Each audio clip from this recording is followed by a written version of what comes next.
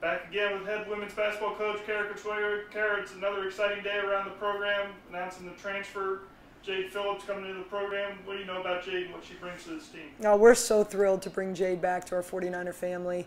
Jade is a young lady who we recruited out of high school. She's from Raleigh, North Carolina.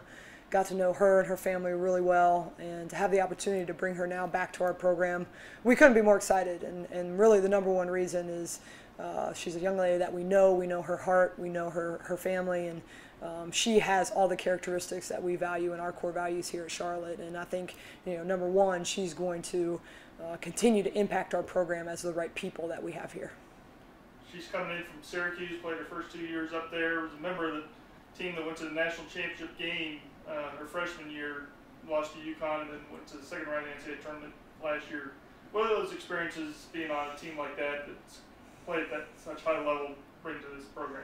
Yeah, I think that's a great benefit for our program to bring in a young lady who has played at the highest level to go to the national championship game and be a part of that and know what it took to get there every single day in terms of the mentality of preparation and practice and everything that goes into that. So I certainly am looking forward to bringing her championship mindset and experience into our program. Overall, combining her with Christian Height, another Division I transfer coming in from Central Florida, just that experience playing at that level and what both of them bring.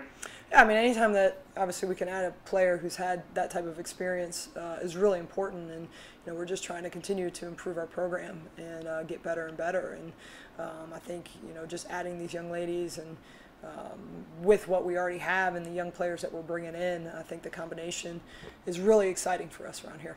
All right, Cara, sounds like another fantastic addition to the program. Can't wait to get her here this summer and get her started wearing green and white. That's right. Thanks, Travis.